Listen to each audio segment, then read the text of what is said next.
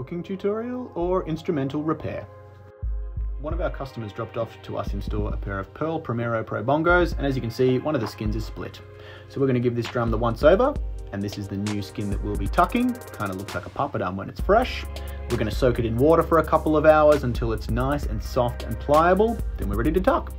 We've actually removed this metal ring from the original broken skin. That way when we tuck this new one to it, we know that it's going to mount really nice and snugly to the drum itself. We can start to tuck it in and around, and what I'm really trying to do here is remove any wrinkles, kinks or folds in the skin as we do tuck it around that hoop. We're working a little bit against the clock here because as we're doing it, the skin is drying, and once we're happy with it, we can start to cut away some of that excess skin while it's still nice and soft. Then we want to give it a couple of days to dry.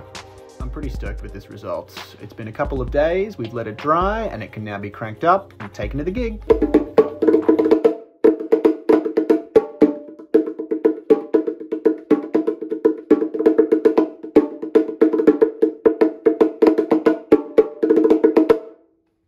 If you need help with your drums, just reach out and we'll help you make a joyous sound.